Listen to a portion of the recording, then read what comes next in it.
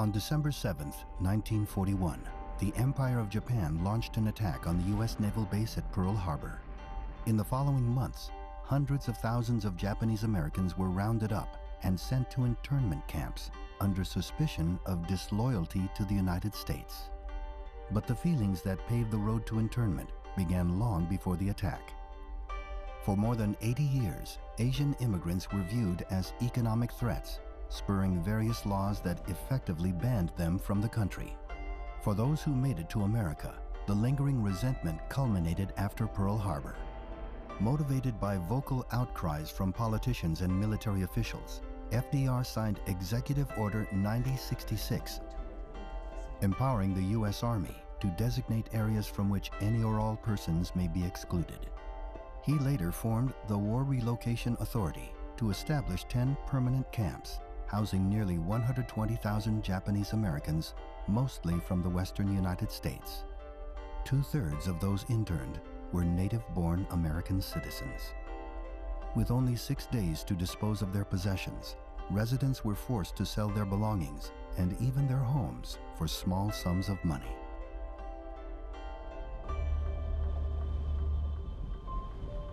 Internment camps were often situated in isolated deserts, prone to harsh weather, and surrounded by barbed wire and guard towers. Within the barracks, internees lived in small one-room apartments with little privacy and constant surveillance. They were only given a standard army cot, blankets, and a small heating stove. Despite these difficult living conditions, internees tried to establish a sense of community, creating newspapers, schools, churches, and farms. Even in the face of persecution, young men came forth to join the military. Nearly 33,000 Japanese Americans served during World War II, many of whom became highly decorated for their valor in battle. Yet as the war continued, public opinion worsened against Japanese Americans. Only 35% of the country thought they should be allowed home once the war was over. This sentiment kept the camps open for over 3 years. On December 17, 1944, the government announced that Japanese American evacuees could return to their homes.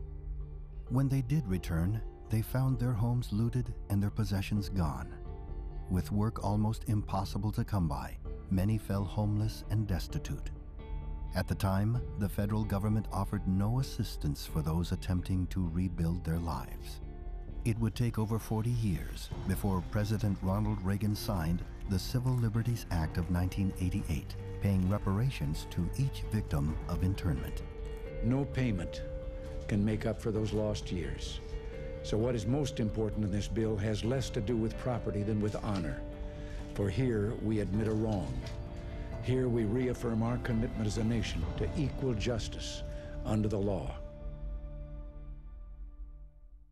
USS Enterprise had proven her steel at the Battle of Midway. But the Big E is about to face her greatest challenge yet: invasion at a place called Guadalcanal.